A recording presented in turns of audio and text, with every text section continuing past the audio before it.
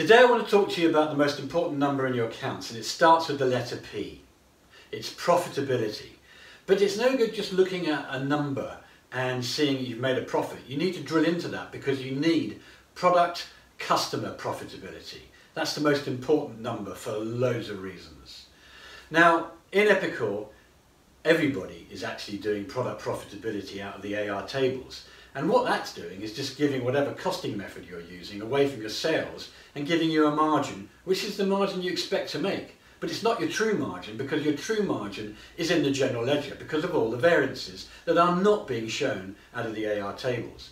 The only way you can do this is having a dynamic segment in product and customer in the general ledger. You can actually change the posting rules to get all these variances automatically posted to the correct product and the correct customer.